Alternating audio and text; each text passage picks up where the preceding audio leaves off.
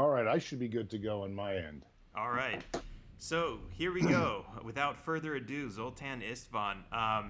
Just a little forewarning, guys. I am running off my cell phone right now, which ironically, the streams are actually looking better today. But I am running off my cell phone because when the power went out, it knocked out the landline and I couldn't get that reconnected. So I might run out of data. The power might go out again. Who knows what'll happen. But if we don't get to finish, we'll definitely pick this up again, maybe tomorrow, and finish talking because I know Zoltan has some pretty interesting things to say. Anyways, with all that, Zoltan, nice to meet you. Pleasure to meet you. So you're running for governor of California, and are you from California originally? Yes, I was born in Los Angeles. Okay, so my hometown too. And so what kind of, I guess, how did you decide to run for governor? What was kind of your main motivation there? Well, to be honest, I had run in 2016. I was the Transhumanist Party nominee, and for your listeners who don't know, transhumanism is, a social movement of using science and technology to radically modify the human being. I was the nominee and ran in the presidential election. And I realized it was an amazing way to get a bona fide platform out there in the media and into people, and to try to push issues to the forefront, especially issues that other politicians won't touch. And after that, I thought, well, what can I do next where I could actually make a real difference and spread some of the values that I'm trying to spread: liberty, radical science, radical technology, those kinds of ideas. And running for governor was, the best thing that I could do. So here I am, about Awesome. 7 days away from the election. Awesome. Yeah, so there's a primary, and we had one of the guys that you're running against in the Libertarian Party, Nicholas Wildstar. We actually had him on a few days ago, and he was telling us how this election is really interesting because I guess it's like an open primary. So you've got all these candidates from all these parties, and there's so many candidates from the Democrats and the Republicans that they're going to be basically dividing their own votes. And so it really gives third-party candidates a real opportunity to actually pull in a decent percentage.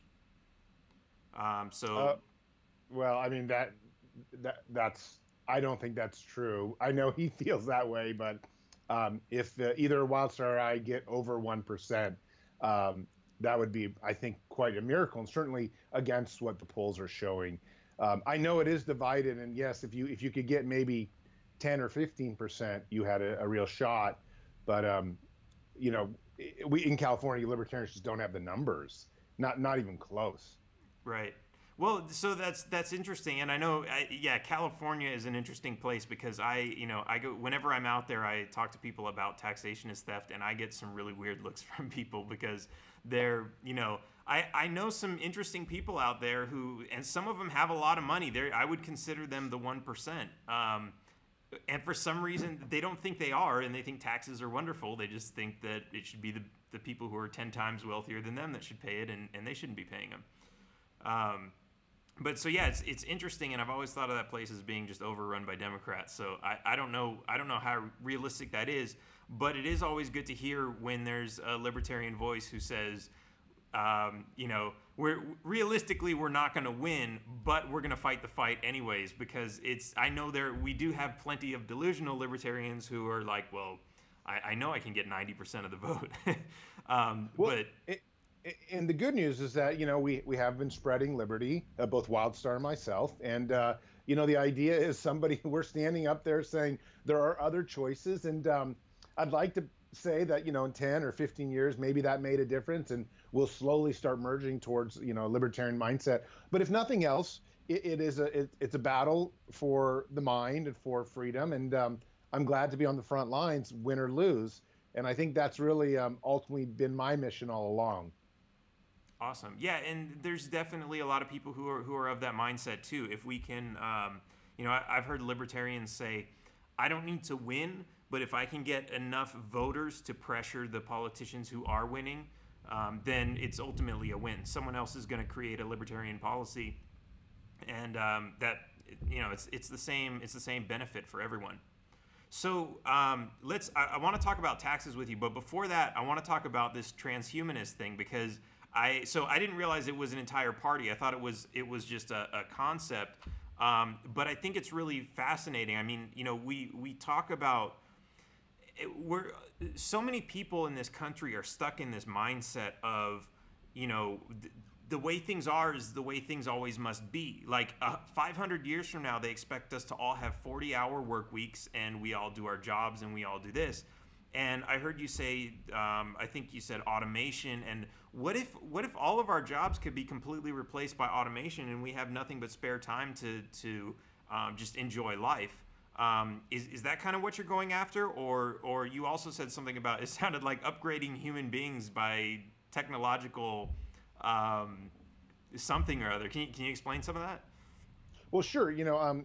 What transhumanism, just so you know, is a social movement of tens of millions of people around the world. Really, its heart is in Silicon Valley. And, if you ask half the Google employees would probably say, oh, I'm a transhumanist, and same with Apple. So these are people pushing the envelope with technology, but you don't think of it in terms of technology only in like your cell phone or something. It's technology in your bodies. It's technology in driverless cars. It's exoskeleton suits so disabled people can get out of wheelchairs.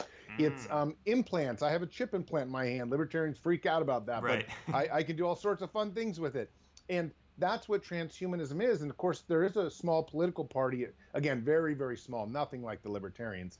And there are other organizations, nonprofits, and some transhumanists are really into life extension, extending lives.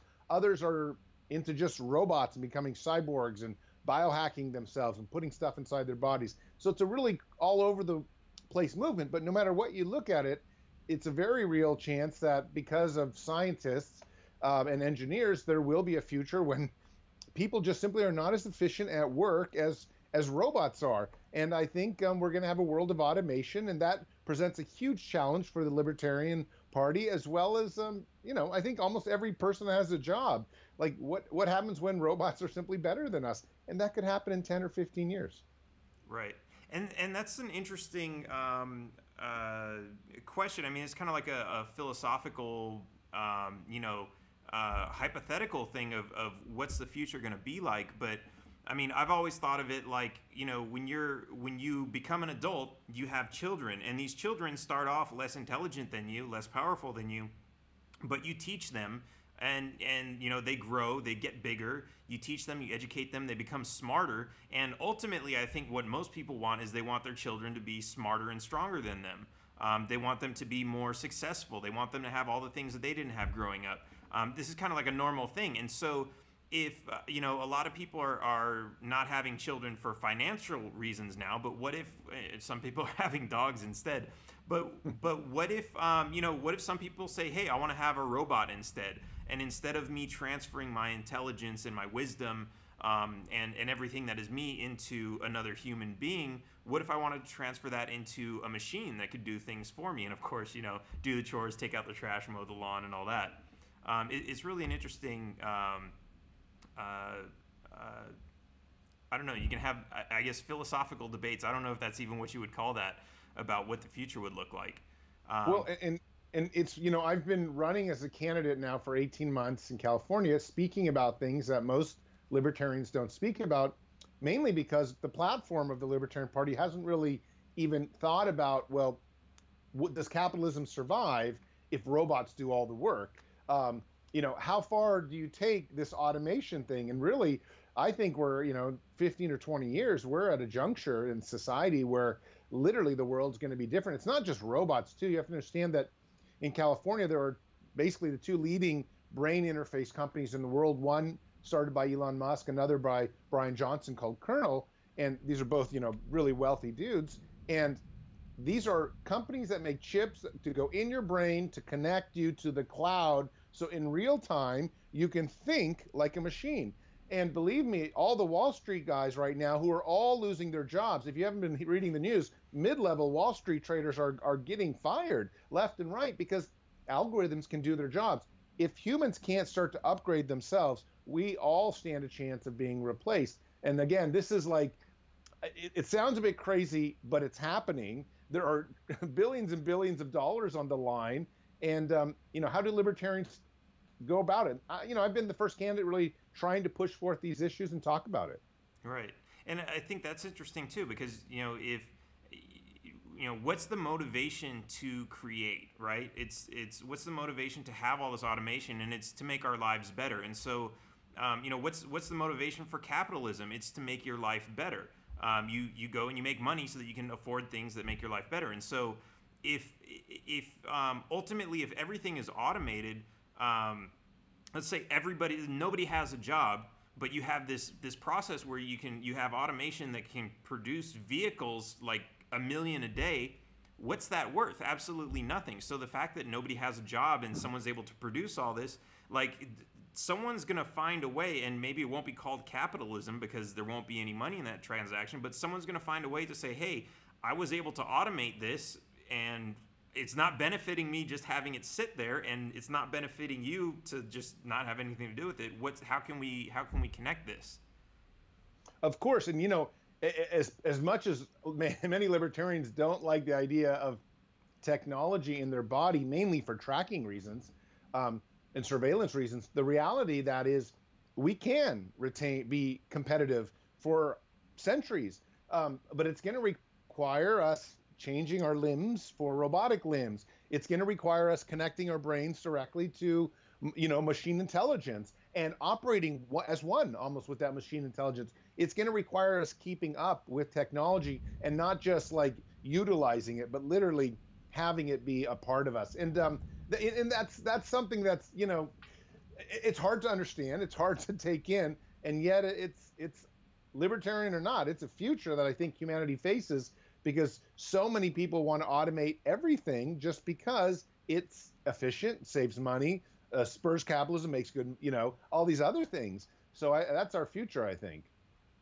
So Fletcher Miller just posted in the comments, can we replace politicians with robots?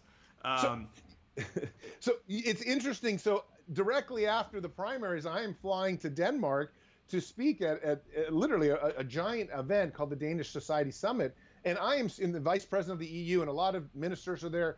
I'm actually speaking on artificial intelligence politicians, because most experts would say within 10 to 12 years, we will have a machine intelligence on planet Earth that is as smart as people. And a lot of people think, well, wow, we can finally get away from cronyism and lobbyists and third party, and kind of like this, have a real fair system. And it can be done through machine intelligence that actually cares for example, the greater good, where you can, if we say we're going to protect the Second Amendment, the machine's never going to back down from that just because, something has happened. It's going to make these decisions based on these certain parameters. And so I'm speaking about that. And yeah, AI politicians is a very, very big subject, because we're only about 12 years away from potentially having an intelligence that's smarter than any of us on planet Earth. Right, and that's an interesting point you put out, that we have now we have a constitution, and the politicians are supposed to write laws within that, and usually they don't, and usually no one calls them on it, and so these unconstitutional laws float around for a while.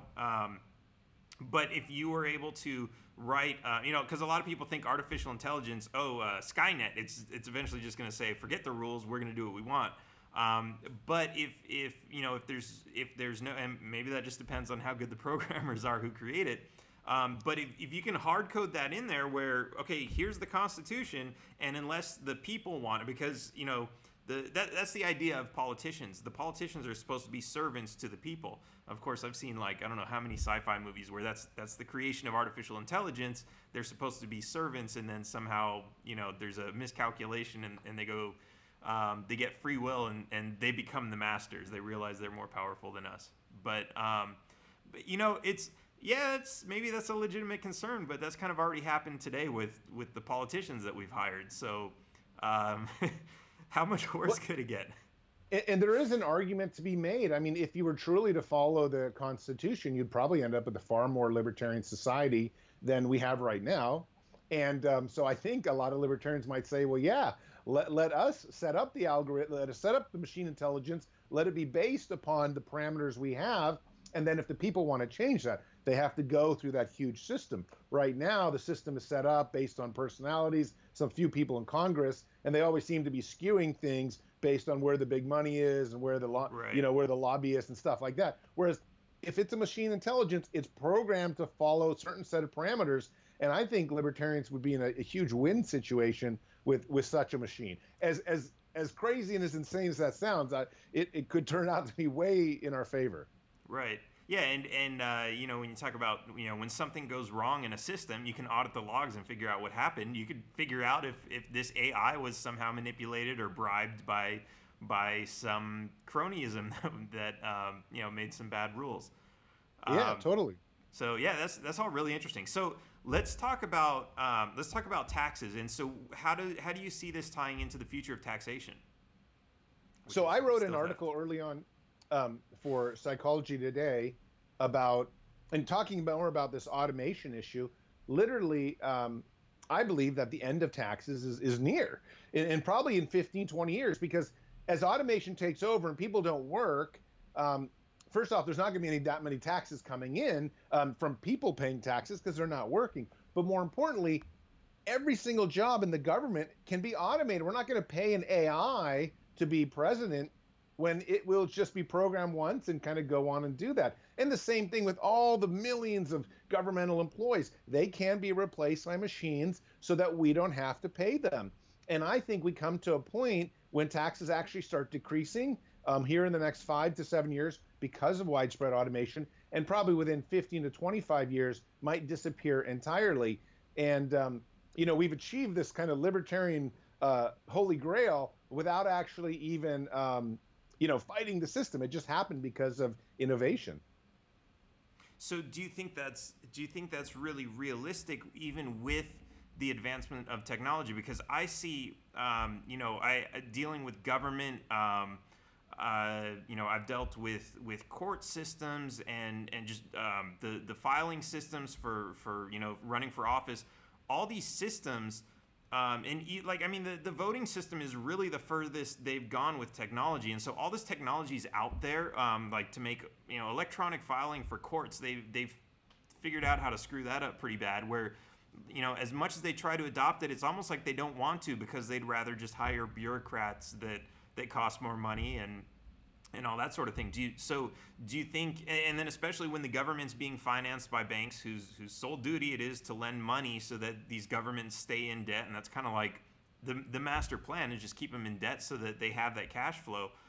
Do you really think realistically that things are just going to kind of fall into place like that? Well, I do. I think at first, though, all the arguments you brought up are right on. I mean, right now, it makes the government, I feel like the government almost has an incentive. They don't want to say this, but they have an incentive to keep people employed. About 49% of Americans receive some sort of significant government assistance. So, I mean, to a huge extent, 1 out of 2 people everywhere around you are to some extent dependent upon the government. This is no way to run a country, and this is sort of no way to, I mean, it's not capitalism either, because that's not how capitalism operates. But I think ultimately speaking, once innovation becomes so strong, once innovation becomes so powerful, and I mean that driverless cars are everywhere, school buses in driverless cars, you know, once you have blockchain technology literally built into the, let's say, food stamp system or something like that, all of a sudden everything gets streamlined and streamlined and streamlined.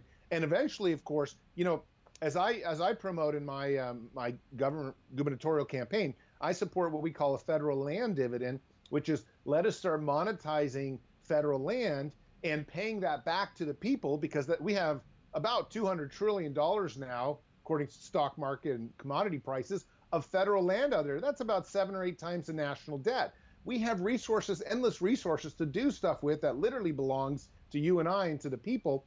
And I have said, you know, at some point the government's totally automated. It's going to take those resources and pay itself to remain in as a government.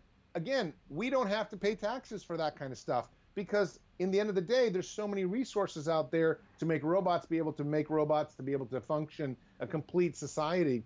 And I know it sounds like a little bit of a crazy libertarian dream, but really I think the more we get down the rabbit hole with innovation and technology, 20, 30, 40 years, the less government we need to have and the less power it'll probably have as well. And I think we get to a system where we're much more free, all because of technology. So this is an interesting point that you're bringing up, and this is I've heard you say something about this before, and I wasn't too clear on it because so you basically say the government would be able to generate revenue based on property that it owns, but at the same time, the government, like, how does the government acquire that property? And this can go into a whole philosophical discussion about how does anybody acquire property, but like for the most part, the government basically says, this huge area right here, 100 million square miles, whatever it is, that's quote unquote ours. We're going to call that federal land, and that's ours. So there's an interesting question of how does the government have the right to claim that property to be able to profit from that? Because ultimately, you're going to say, in order for them to profit from that, somebody's going to have to give them money in order to do something with that land, because that's how that profit comes. And so, who are those people who are going to be giving them money? And if as you say, that land, that property is already ours, why would that person have to give anything to the government in order to use that land anyway? So, for example, if somebody just said, I just want to raise cattle on this piece of land, why can't I raise my cattle here? Why should I have to pay the government who might not have any legitimate claim of ownership to that? Well, and those are all very good points. I got to be honest, I'm a pretty centrist libertarian. I don't try to fight all the wars. I mean, people say that student loans are unconstitutional, and maybe they are. Maybe they should all be forgiven. I don't think that. But I know I talked to this recently with Nicholas Sarawak at the chair of the Libertarian Party, because it was brought up whether school loans are unconstitutional because the government was never given permission to do it. Therefore, this $1 trillion of debt should be forgiven. And I'm in business. I have real estate and stocks and whatnot. And I understand what would happen if we tried to do something like that, just because student loans may not have ever been constitutional. We would be into a major, major recession. So I don't try to do those things. I try to say, where is the system? How can, as libertarians, we work within that system in a functional way, make good changes that increase liberty, decrease the size of the government? Right now, for whatever reasons, about 800 million acres or $200 trillion worth of natural resources are being held in a trust by the United States government.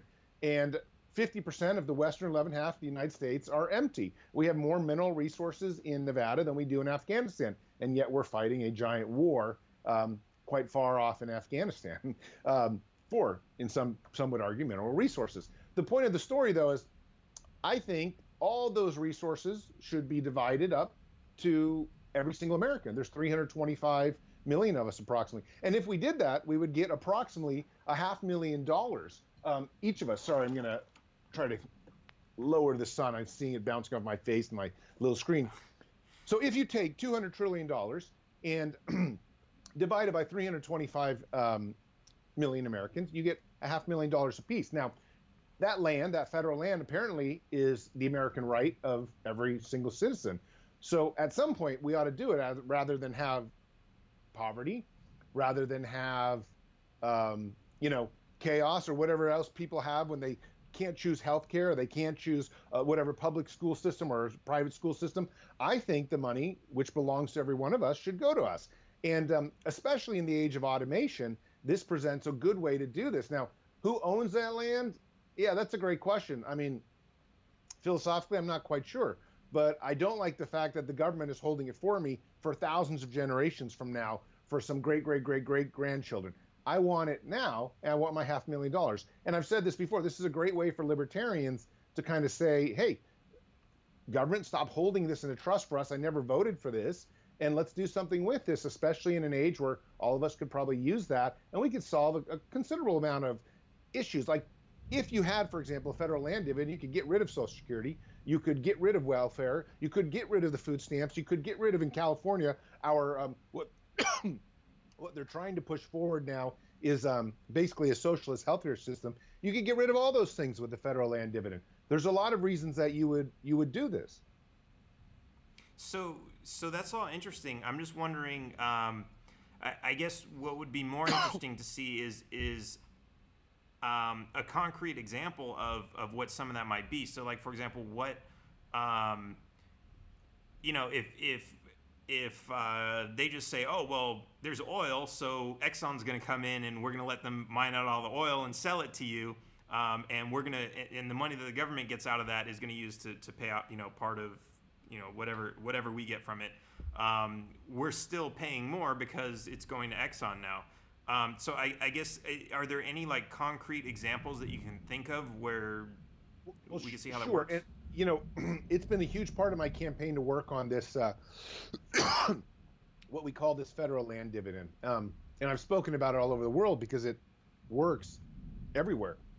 For example, California has a beautiful coastline, has about $3 to $5 trillion worth of undeveloped coastline.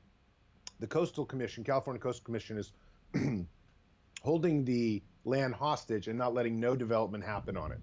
I have suggested, if I was to become governor, I would take that land and give it to the developers. Now I would say, okay, developers, sign a 99-year lease, and all the lease money gets paid directly back to Californians.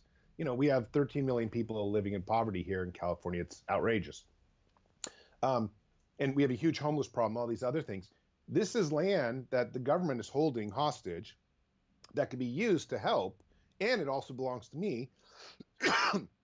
And I'm not getting any kind of opportunity to monetize it. If Exxon was going to come in and take a bunch of oil resources, fossil fuels, let them. However, they have to pay a certain amount of money to the government, and maybe it could make it so for the next 10 years, none of us pay taxes, or maybe they can make it so, I don't know, they pay a lease, and so we each get a basic income of some sort. Maybe they could just wipe out the national debt. I think that would be great. That would, but I don't know. Well, I mean, imagine if Exxon came in and said, I'm going to, sorry, I got something in my throat. Enough companies came in and said, we're going to wipe out the national debt by buying this land. I mean, you could get 500 companies to do such a thing. The national debt's only 20 trillion. Yeah, I mean, that's, I don't know. If you put it like that, I think there's a little bit more legitimacy to that than I originally thought when I heard some of this. But I don't know. Some of it sounds like, without knowing an entire plan, it's like there's let's say you buy a house with a mortgage, and they say, oh, this is going to be this and this and this. This is your interest. Everything sounds fine, so you sign the papers, and then you get to the contract, and there's the fine print, and it's like, oh, and by the way, you're going to pay administration fees and all these other things that are built into it now. So it's I guess that's, and maybe this is just fear of the unknown of, okay, how is this actually going to work out? Like, until, I guess I can't endorse that until I actually see the contract where I can know, okay, what's in all the fine print, because that's, ultimately that's with everything. That was with Obamacare, which, we knew there was a more sinister fine print in there from the get-go, but it was kind of the same thing. Everybody's going to get free health care, and then, oh, it turns out, no, that's not what we're getting. So I think maybe there is something to this, but I think that's one of those things where, what's the fine print going to look like? And also, can we trust the corporations and the politicians to handle that without trying to figure out some way to profit themselves, which is, that's always the big if. No, I totally agree with you. And for me, it's really about the fact that, half of California is empty land, and we have, like I said, 13 million people living in poverty. And, it's crazy to me that we don't do a better job with this land that belongs literally to me, to you, to everybody else that's a resident here. And we somehow use it. I'm not asking I'm not saying, I don't care what we use it for. We could use it to completely pay off, all the state debt. We could use it to, I don't have to get into all the reasons. I just feel like it's a part of me. I'm paying taxes here. I ought to at least have that benefit of people being sensible and trying to do that. But, what's getting in the way is people in the California Coastal Commission, environmentalists, people that want to preserve this land at the expense of humans out there who could use it, and not only just use it for life, but they could use it to make money on. Business would thrive. I mean, this would be a huge jolt to the entire system. There's a lot of reasons that I think libertarians could get behind it, because in the end of the day, being an American citizen is somewhat of a libertarian birthright. And I know people don't like the idea of right, but it is in very much a way, in the same way the Constitution would be our rights. And I think, the federal resources out there also belong to all of us. And I would suggest libertarians take a look at it, especially if we could do something like wipe out the national debt and maybe make it so everyone pays 50% less taxes. I don't care. Again, I don't care how we spend that $200 trillion of land. I just don't want it sitting out there for the bigwigs, to use, and the normal people like myself never benefit. Okay. So I want to go to the comments for a minute, because there's a couple questions and things coming in. Well, Fletcher's asking, who keeps refilling your glass of water? I was joking a while back, and I'm feeling better. Someone's asking about Prop 64. I'm not sure exactly. Do you know what that is? I'm sorry. I'm sure I do, but I don't know all the numbers. There's a ton of them. Well, here, let me ask you about this one, because this is the one I heard, that California wants to break up into 7 separate states, or 2 states, or something like that. Sure. That's not Prop 64 though, is it? No, actually, I just Googled that Okay. one. So Prop 64 is the adult use of marijuana, which, no, that's 2016. So I guess this is an older one. Yeah, because there's only 4 of them on the ballot this time, I think. But let me get to the California question, because I get asked it a lot. And look, if I was in, the governor's office, I would do what the people wanted. But I've been just so people know, I've been a former war zone journalist, essentially for National Geographic. Also did some coverage for the New York Times. I've seen some pretty heavy stuff. I've been to a lot of conflict zones, and it's very hard. What people don't realize is when you talk about breaking off a state, it would almost inevitably mean some type of civil war, and the loss of potentially billions and billions of dollars and lives and whatnot. I would not support the end of life unless we were really there's a huge lack of freedom or something.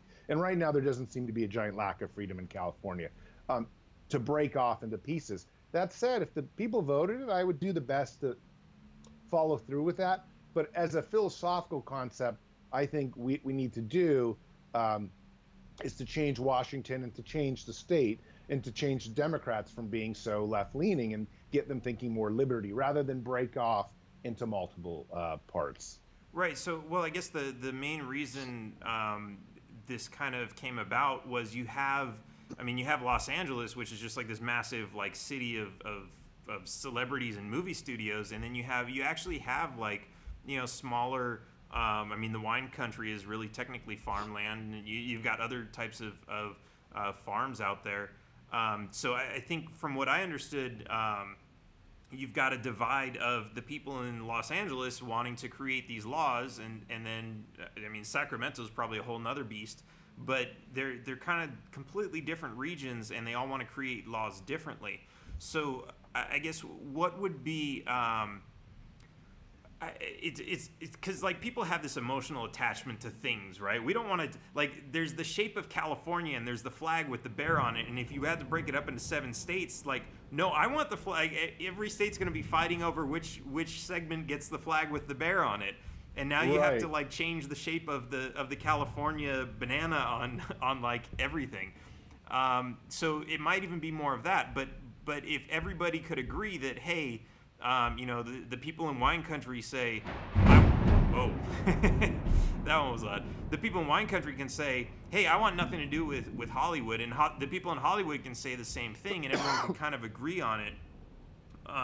Then I guess that's kind of what you're saying. If everyone kind of agreed to it, then it would be. Sure.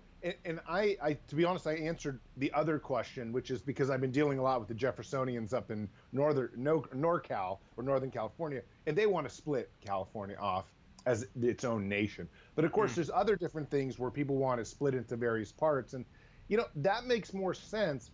But again, this idea that we're going to go through that and everyone's going to agree on everything is I just think in the end of the day, it might just be easier to try to stick with what we have and to make internal adjustments. And because the numbers right now aren't really showing that California is willing to do that.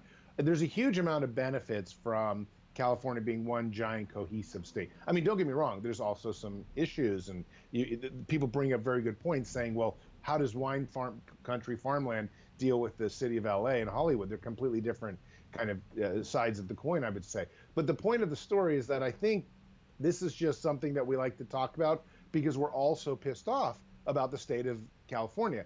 But separating or breaking apart or changing these things is not really the answer. The answer is really simple. The answer is lower taxes, streamline the government. People got to work for a living and earn their keep, and a lot less socialism. That's really the answer for California. And if California just did even a little bit of that, you would see the state improve a lot. It'd be a lot less talk of this breaking up or becoming different parts. Okay. I want to go back to this Prop 64, and I can't see anything on it other than marijuana. So it's California. Let's talk about marijuana. What's Sure, and I have a very unique position that has upset some libertarians. I wrote about it for Reason magazine, but it's been a central point of my talk. And I'll just be honest with you, this is the 25th year anniversary of me being put in jail and convicted of 2 felonies for dealing marijuana when I was 18 years old, little bits of marijuana, like $40 worth. And I wrote an article for Reason recently saying I support reparations. I simply think that the government confiscated my car, confiscated my motorcycle, confiscated my money. I got all these other different issues that happened. I had to go to court, a month in jail, all this other stuff when I was 18 years old. And that was a real scar on my life, especially for me later, who went on to do, I think, pretty well. There are millions of us in California. Literally, there are millions of minor drug offenders in California that have had their shit taken because the government thought marijuana was, a terrible thing. I support, just so you know, complete decriminalization of all drugs. Doesn't matter what the drug is, I support decriminalizing it. Portugal's done it, and Portugal's had some good success. But at the very least, thankfully, California is now, at least allows marijuana. But I think the millions of people in California and the tens of millions of people across the states deserve some type of reparation from the government for that kind of heinous and, in my opinion, despicable act for 20, 30, 40 years of making marijuana and putting people in jail, for having a joint. It's absolutely unbelievable. It's very much the reason I'm a libertarian is because of this incident when I was 18. Right.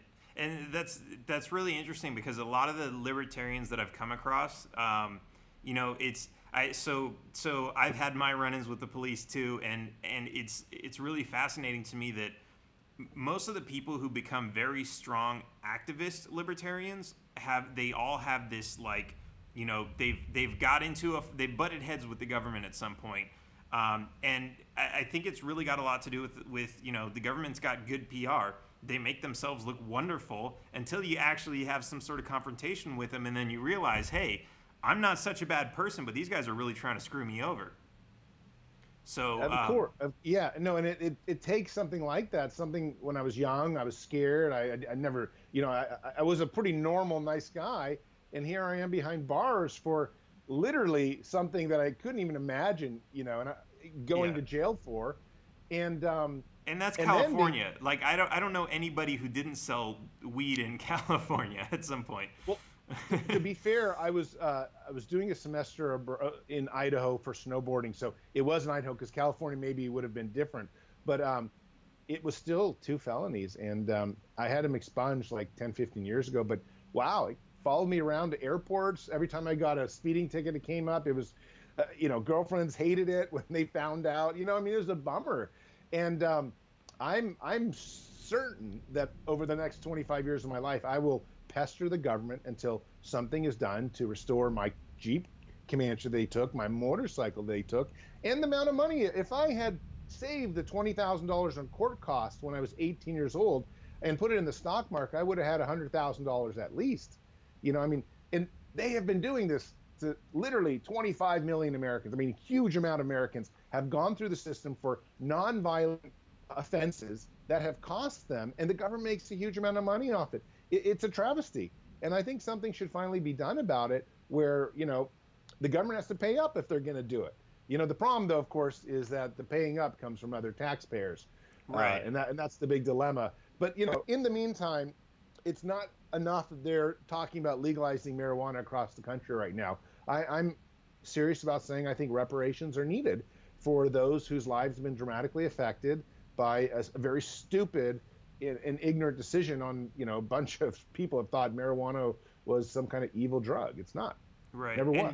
And yeah, I mean, I think you're absolutely right that first, like, we should stop what we're doing. But I think as far as reparations, as you mentioned, you got to take that from someone else. And we see the same thing, like, whenever when there's an officer involved in a shooting and someone sues the police department and they win, like, the police officer always gets to keep his job. He gets to keep his money. He doesn't have to pay anything, and it always comes out of the pockets of the taxpayer.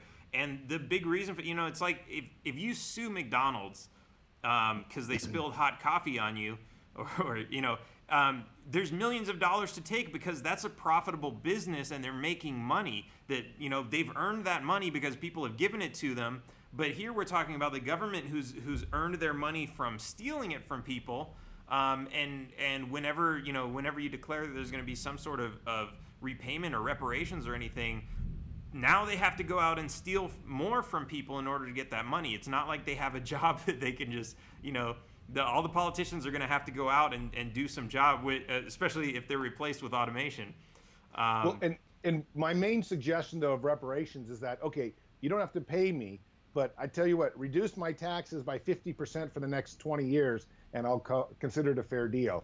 And that was my little twist with them. That's fair. I could get behind that. So if we're going to start gradually cutting back taxes for everybody, the people who have been robbed by the government are the first ones to get their cut. I think that's pretty fair. And, it's been interesting when I've talked to a lot of people about it in California on the campaign trail. A lot of people are like, wow, I like it. And the reason is because in San Francisco, about 1/3, it seems, of everyone out there has had some type of run-in with the law for pot or something like that. And it was such a hassle, and it caused all this grief in the family. Of course, it all happened when people are young. So I think there's a movement afoot at some point with this kind of idea, and we'll see if it goes. But anyways, that's how I feel about marijuana and all drugs. I feel very strongly about decriminalizing all drugs, end the war on drugs. Total, cuckoo plan from the start. And if we're going to spend any money from the government, let's spend it on rehabilitation, not on prosecuting people with drugs. Right. Yep. I'm totally up for that. I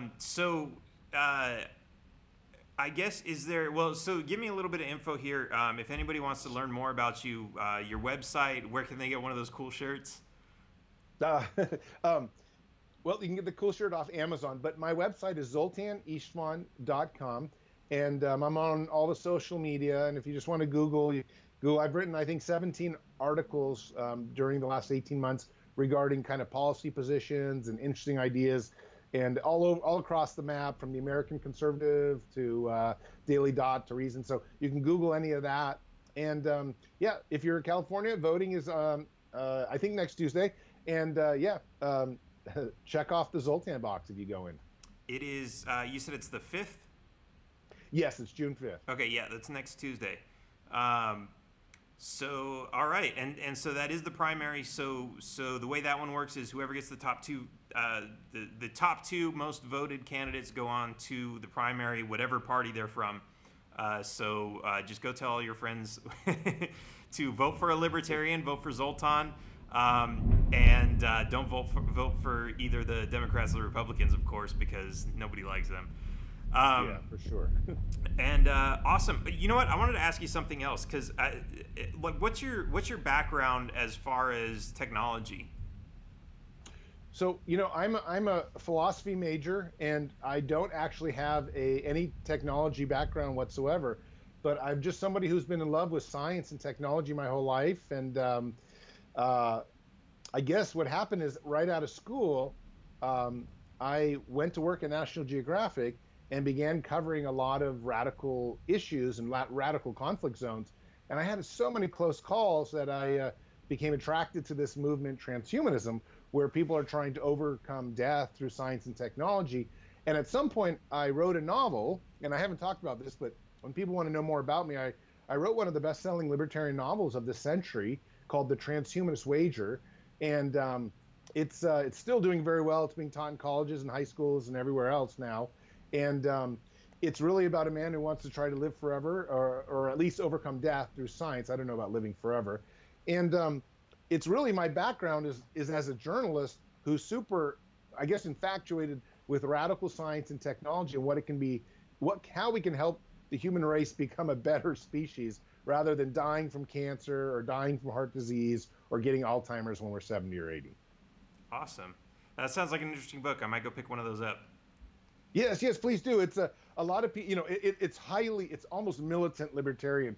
And so it's gotten me in a lot of trouble for that. It's essentially, the people get kicked out of America, all the scientists, and they build a big giant seasteading platform where they can do all their science and all their technology unhindered by the government. And I'm a volunteer ambassador at the Seasteading Institute, which is also one of the largest organizations for seasteading. So it's a great libertarian idea to kind of leave your country and go form something new where nobody can bother you, and you can do your research and your science undisturbed. In America, you can't do that, man. There's so many laws with science, so many regulations. It makes it almost impossible to get a simple pacemaker through the system so that somebody can use it. Right. And I'm a big proponent of trying to say. And I mean, like I don't know. I've always heard stories about, you get on a boat, like even a cruise ship, you go off into international waters, and then you can gamble legally. So I've seen some of these things where like people are trying to build these islands that's like a whole city, and like the island floats around the world and all this. Is any of that stuff actually happening? Like I know a lot of it's been kind of disappeared. It finally is happening. The problem is still getting jurisdiction, because most people don't want to have it just floating around. There are a couple floating around science centers now, and even like I think Peter Thiel recently took some of his more radical science experiments to some Central American country to do it there. And some people are trying to do it on reefs, because the same rules don't apply to every little country and is different. But yeah, essentially, once you're outside 200 miles, you become in what we call in international waters, where it's not regulated by anything like that. And so people are always looking at that. The Seasteading Institute has one plan that they're working on with funding, but again, it's probably a 10 to 15 year build out before you would say, oh, I can go visit this place. But still, it's a dream, and it is happening. Yeah, and it's fast. And like 2 years ago, everyone thought self-driving cars were a fantasy, and we're starting to see that now. So totally, it's interesting. All right, Zoltan, it's been awesome talking with you. Good luck next week with the election, and maybe we'll have you on again and see where you go. Whatever happens with the election, if you go on to keep running in the general election, or whether you find something else to do to keep activism going, it'd be interesting to kind of follow your story. So hopefully we'll talk again. Absolutely. Thank you so much for having me on. All right. Hey, what is taxation? Well, it's theft. All right. Works for me. I'll catch you later. Take care.